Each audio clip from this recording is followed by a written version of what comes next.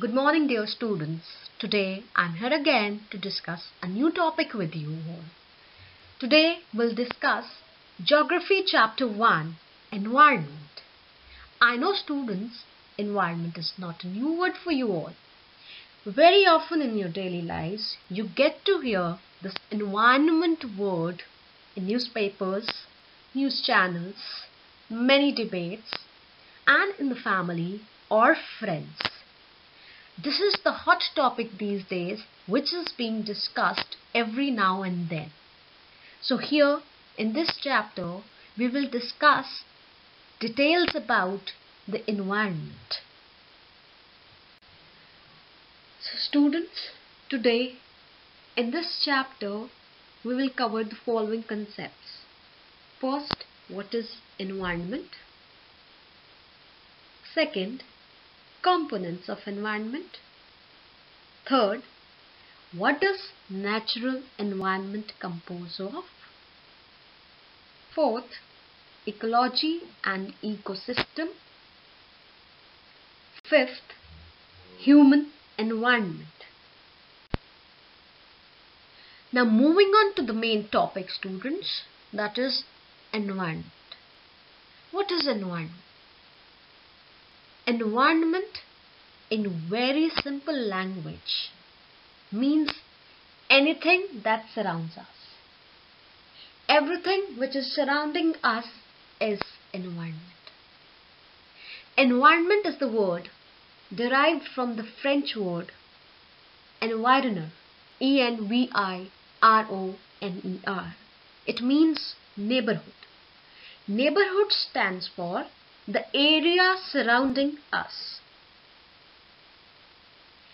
Environment includes everything essential for our survival.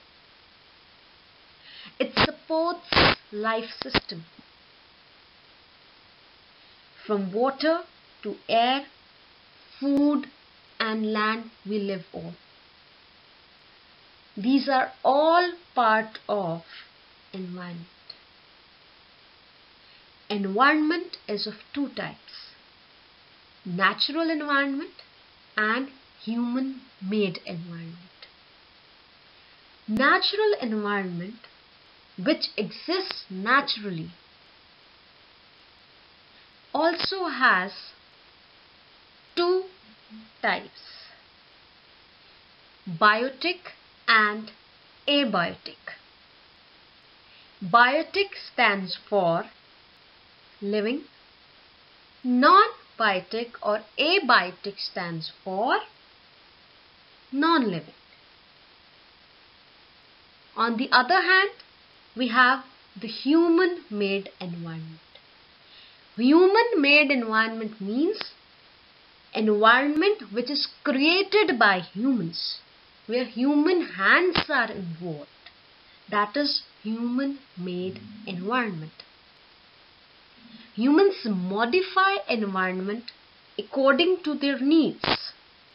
To satisfy their own needs, humans develop certain things. Like there are industries, there are buildings. We make it for our own needs. But due to those needs, environment gets affected. Pollution from industries. Huge buildings put pressure on land, and ultimately it results into natural disasters. When we put so much pressure on environment, when we do not look for environment, when we do not care for environment, environment affects humans and it leads to natural disasters. Disasters like earthquakes, tsunamis,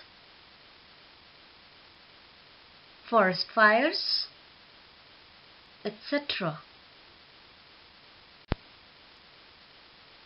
Moving on to the next slide, children. Here you get to see components of environment, figure 1.1 given at page number 2 of your book. Components of environment means the different parts of environment. First is natural environment. Second, human beings as part of environment. Third, human-made environment. First, natural environment.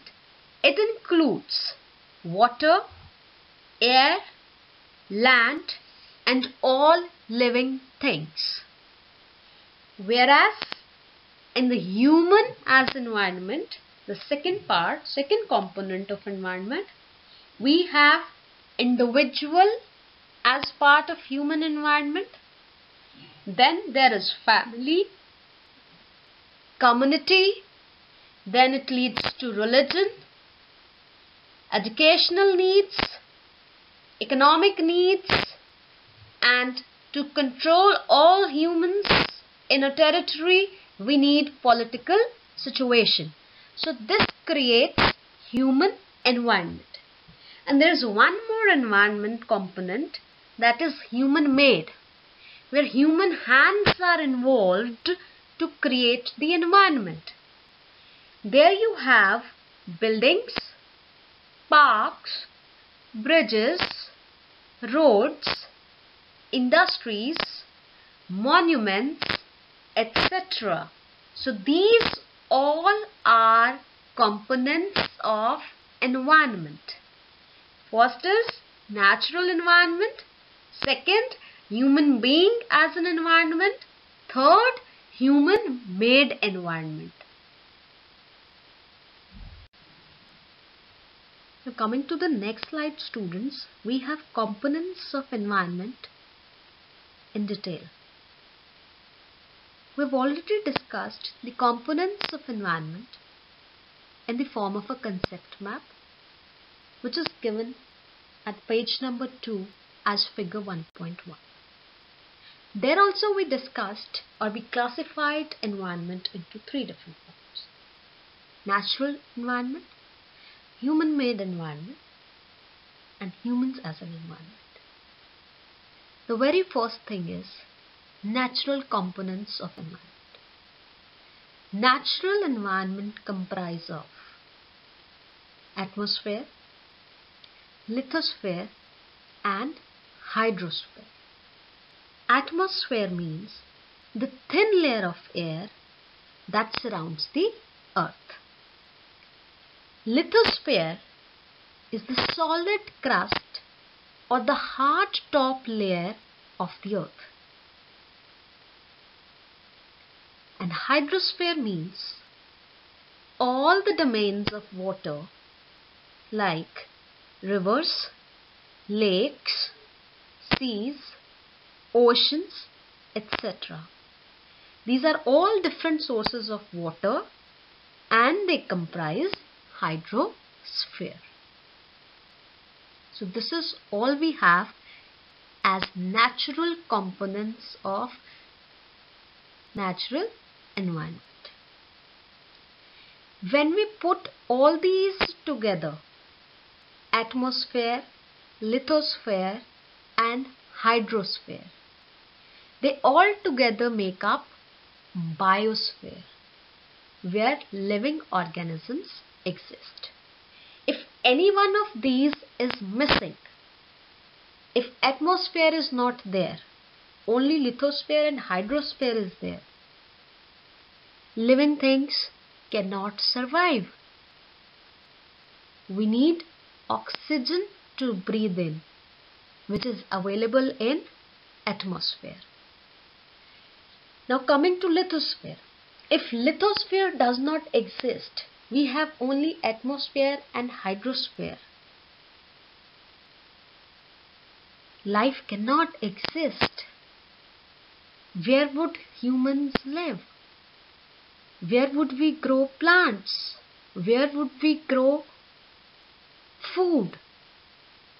And where would we construct the buildings? Same way, if we take out hydrosphere from the natural components of environment, only atmosphere and lithosphere are available. Life cannot exist because living beings require water. Let it be humans, let it be animals, or let it be plants. They all need water for their survival. So this is all we have under natural components. Coming next to human-made components. That means man-made components of environment, where human hands are involved in making certain things to fulfill human needs.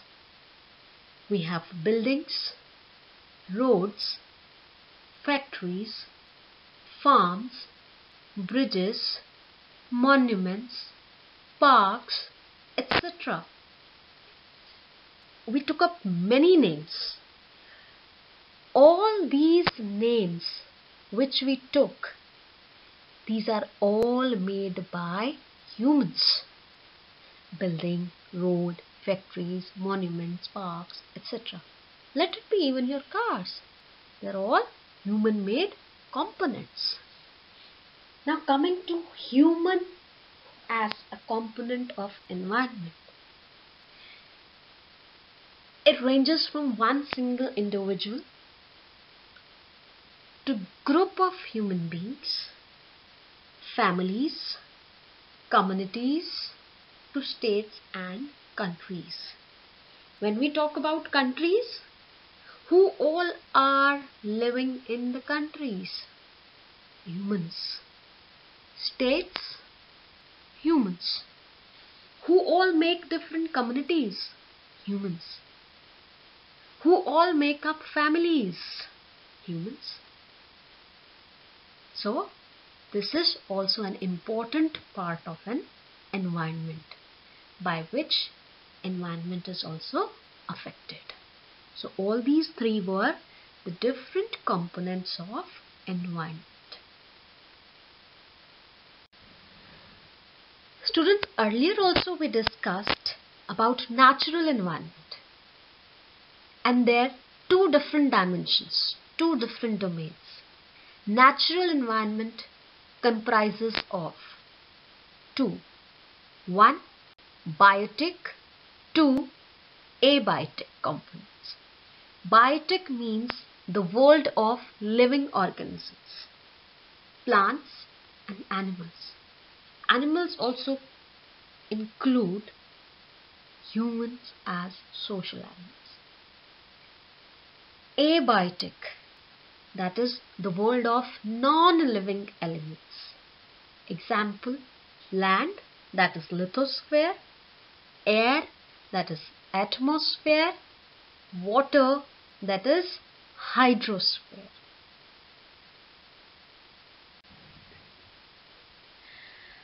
Coming to the natural environment in detail now, we've already discussed the two different components of natural environment, that is biotic and abiotic.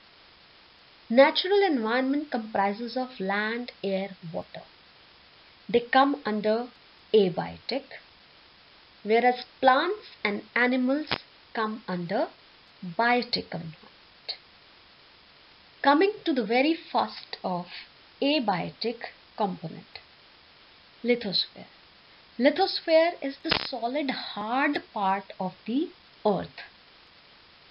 The hard uppermost layer of the earth is known as lithosphere. It is covered by a thin layer of the soil. The soil which we see, under that we have rocks and minerals. They all collectively make lithosphere. Various landforms can be seen on lithosphere, like mountains, plateaus, plains, valleys, hills, etc. On land, you get to see mountains, yes, plateaus, plains, valleys, hills, and many other landforms. Landforms are even found over the continents throughout the world. You get to see such landforms on lithosphere. Not only on continents but also on the ocean floors, we have different landforms available. We can see different landforms on the ocean floors.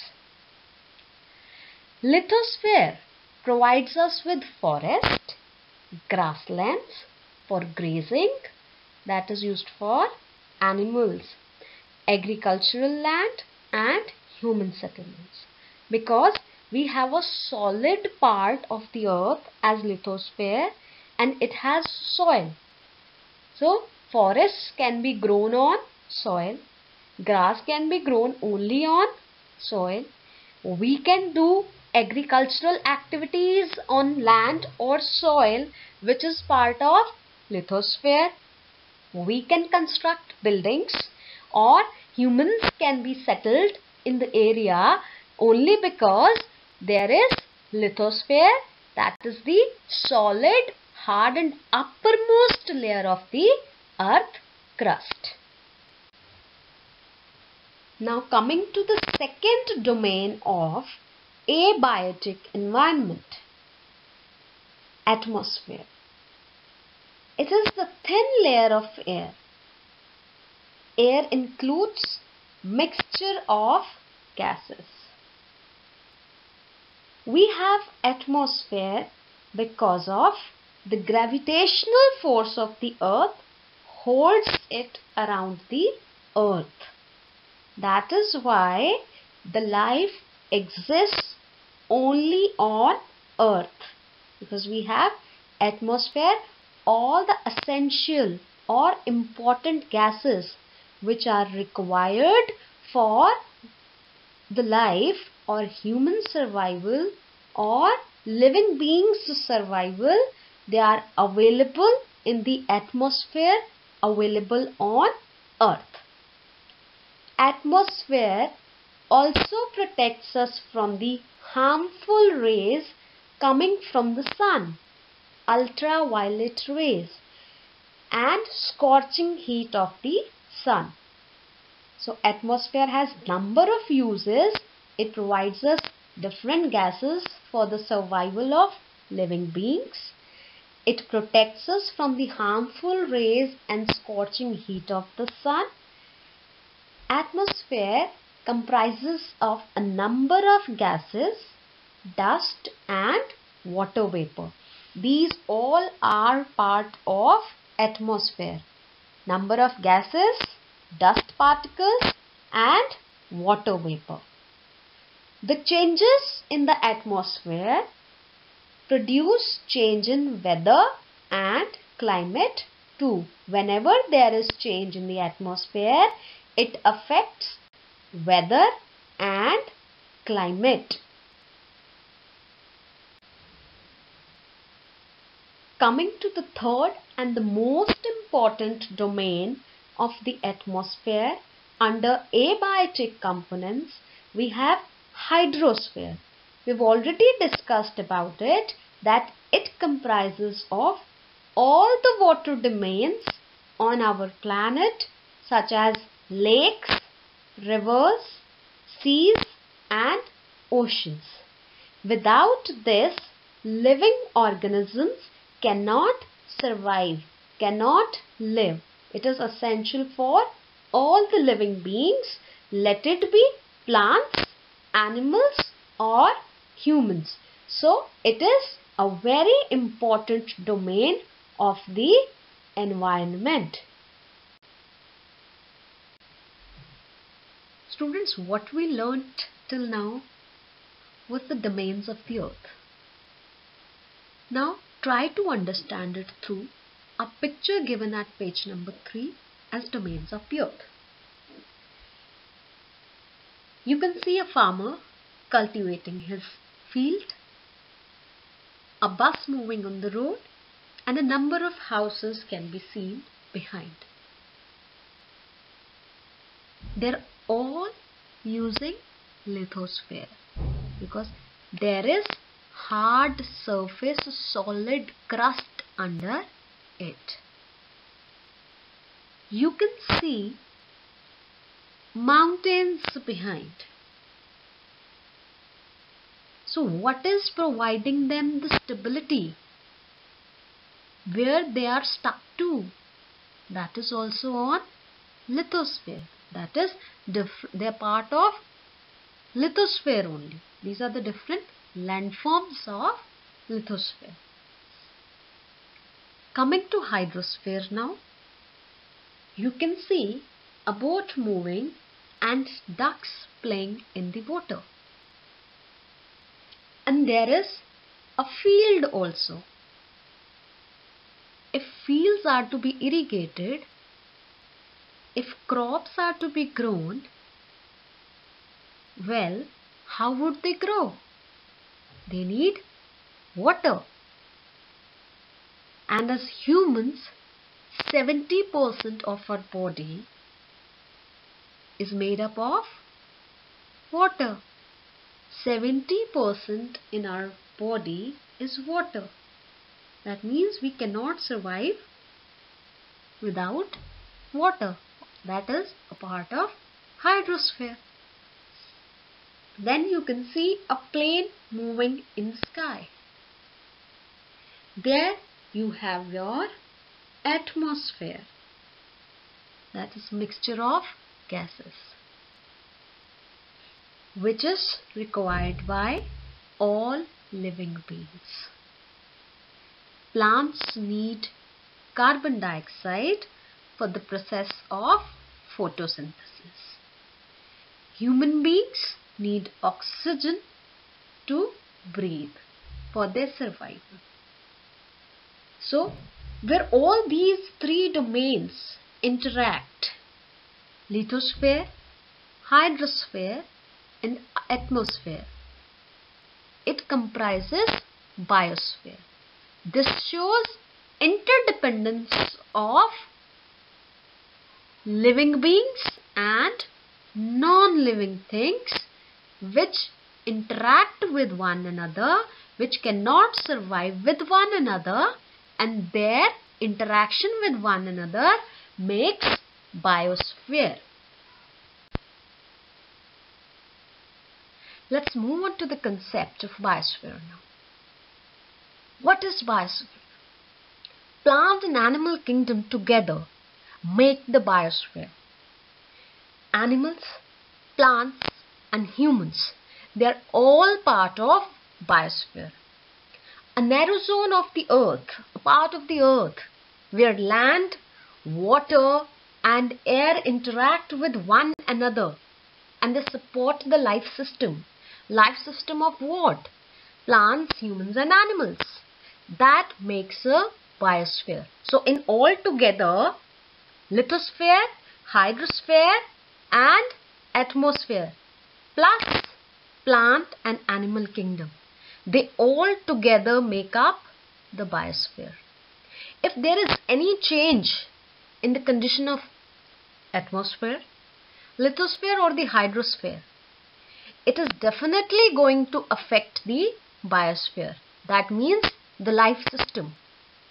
If there's some problem in the atmosphere, let's say there's too much pollution around, it would affect atmosphere. You would not have pure gases available to breathe in. You would not inhale pure oxygen. It would affect your body system. That means it is affecting the biosphere. And there are some changes in the environment which occur naturally. They are beyond human hands. But most of the changes occurring in the environment or the biosphere, they're caused by human activities. Human activities such as pollution from the industries, pollution from the automobiles, and more pressure on the land by constructing buildings, houses, industries, etc. Students, we just discussed the concept of biosphere, where lithosphere, hydrosphere and atmosphere interact to support the life system on Earth. There we talked about the whole Earth. We talked in the context of the whole Earth. But here the concept is an ecosystem. What is an ecosystem? Ecosystem where biotic and abiotic components of the Earth are interdependent. That means living and non-living components are interdependent upon each other. But their interdependence is towards their near surroundings. They interact with one another in the near surroundings to meet their needs. Whatever their needs are, they depend on their immediate surroundings. They do not move long distances to fulfill their needs. So these ecosystems can range from a small pond of frogs to the gigantic seas. It could be a small pond of frogs or a huge sea with larger aquatic animals. So now, here is an example of a small ecosystem where the biotic and abiotic components of the environment interact with one another. It is a figure 1.3 given at page number 4, and it shows us an ecosystem of a pond. Here you can see number of animals, birds, grass, water, trees and mountains. You can see a cow drinking water. That means its dependency on hydrosphere. And deer are eating grass. That means for their food they are dependent upon grass. And grass is grown on what? Soil. And soil is part of what? Lithosphere. So we discussed lithosphere and hydrosphere. The other sphere of the environment is atmosphere. For our survival, we need oxygen to breathe in, which is available in the atmosphere. So they are living because they can inhale oxygen. Whereas the tall trees, for their photosynthesis process, they are dependent upon carbon dioxide, which is available in the atmosphere. Animals release carbon dioxide, which can be used by the trees to make their food. So this is how the three spheres, that is lithosphere, hydrosphere and atmosphere, they all interact with one another and create the existence of life. Now the other main important domain of the environment is human environment. Human beings interact with environment and modify it according to their needs.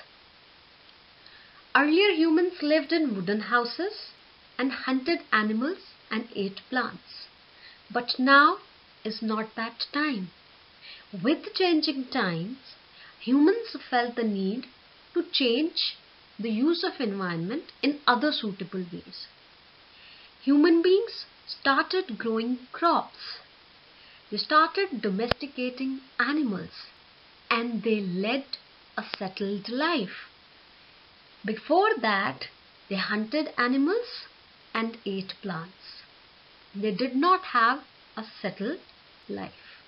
So this is how, with changing times and changing needs, humans modify their surroundings and change the environment according to their needs. So here we have some of the changes humans made in the environment. With the changing time, they started growing crops, domesticated animals, led a settled life instead of being a nomad, moving from one place to another. They invented wheel. With the invention of wheel, movement from one place to another was easy. So it gave a boost to trade, that is, exchanging goods and services from one place to another. Then came the major change, that was Industrial Revolution in the 18th century. Industries established in the European continent and America. They started producing goods at large scale, due to which transportation was required and trade and commerce flourished. Thereafter, information revolution came, which made communication easier and faster across the world. People started using telephones, and with changing time, mobiles came, then the internet, use of email, many social networking sites. They made information available throughout the world. And today also, humans have made significant achievements in every field by changing their environment according to their needs. But somewhere it has caused damage to the environment. There are a number of problems can be seen in the environment today. We talk about global warming. We talk about pollution. We talk about melting of glaciers due to high temperatures. And many other problems related to environment have come up just because of too much involvement of humans to satisfy their needs.